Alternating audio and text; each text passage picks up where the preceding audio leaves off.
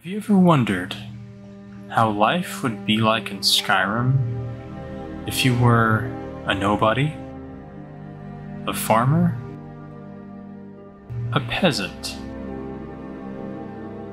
Well guys, in today's video, let's find out exactly how life is.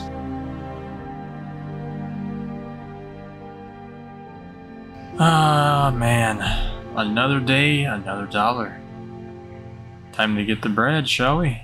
Life as a farmer isn't really all that awesome, to be honest with you guys. I wake up every day, see my lovely wife, my awesome son, my beautiful chickens, and my cows, and we just work 24/7. I'm not really much into the news nowadays, but I have heard some talk of some sort of dragon destroying Helgen or something like that. Not sure what that's all about. Nonetheless, I try to stick to myself. I have a job to do, and that's to keep my family safe and my ground tilled. Some may say that being a farmer is a boring job, but I don't look at it as a job. I actually look at it as my life, because that's all I know.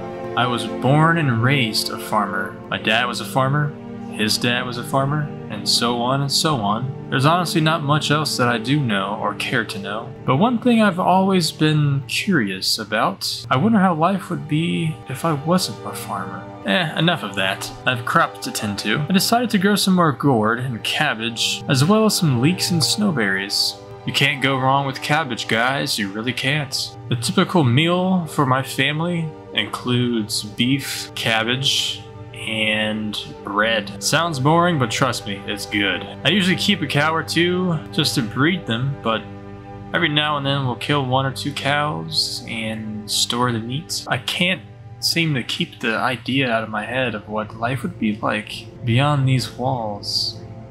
Every day I wake up, I see this beautiful sight on the horizon. You can see Solitude from here. I've never been there. It seems like a dangerous trek to travel from where I am to Solitude. Wait a minute. Is that a person on the ground? Uh-oh. That's not good, guys. That's not good. We must defend the farm. I got attacked by a gang of marauders. Luckily, my son came in clutch with the bow and arrow strike. Thank Talos I had this axe to save my life.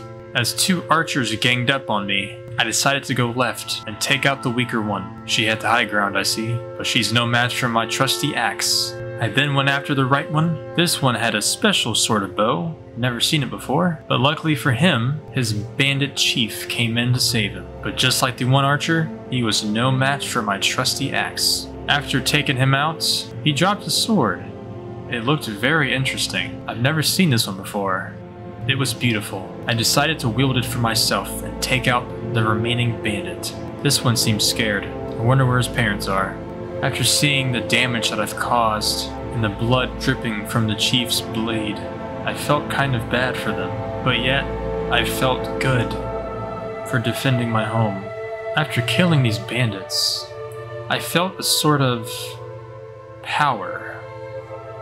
It felt good. Maybe being a farmer isn't my destiny after all. Maybe there's something greater out there for me. Maybe.